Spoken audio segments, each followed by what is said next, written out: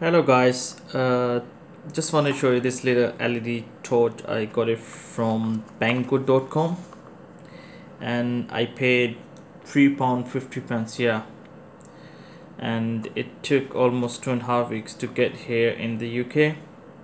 This is the box it comes in, and this is how it looked like. And let me show you. Yeah, it is basically a USB charge LED torch, and says XPE plus COP light, energy saving, waterproof and explosion proof. And the box itself is quite good actually. I mean, it protects your torch and you can actually nip into your little bags you're carrying with yourself, which is quite good features. And this is the torch itself, and the company name is Xanes, and it is aluminium alloy, the material. It's not plastic, so which is quite good. And it has inbuilt 14,500 capacity battery, and maximum output they claim that it's 1,000 lumens. I'm not really sure about that. I need to further check to actually see that. And the range they say that it goes from in between 50 to 100 meters. Yes. And the weight is around 45 gram, I guess. Yeah, and it's quite nice and small and compact. It has this tail switch in here, and basically it has three functionalities. Let me show you.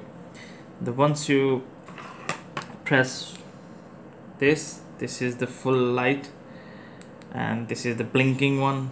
It's called tactical lights. And the third one is the cob light. If you working on some little project like finding something or in the cupboard or little stores, it's quite handy, I guess. And it is well made, I must say. It is well made. And other thing, this is very tiny simple USB.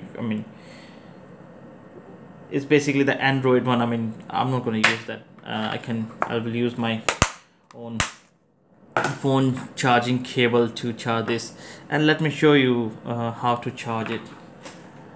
And you can use any Android phone basic charging cable to charge your battery, and that's it.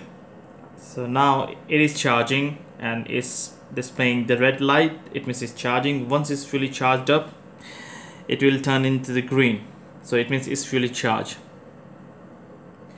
And I quite liked it actually. And it is also waterproof, so if it's a little raining outside, you're walking around with your dog in the park or somewhere, you don't need to worry about like it's gonna get damaged or something. For 350 I paid £3.50. I think it's quite worth it. So this is the just little review I just wanted to show you guys. And if you are interested, I will leave the link in the description below, guys. Thank you very much for watching, guys. Please like and subscribe, and I will see you next time. Bye bye.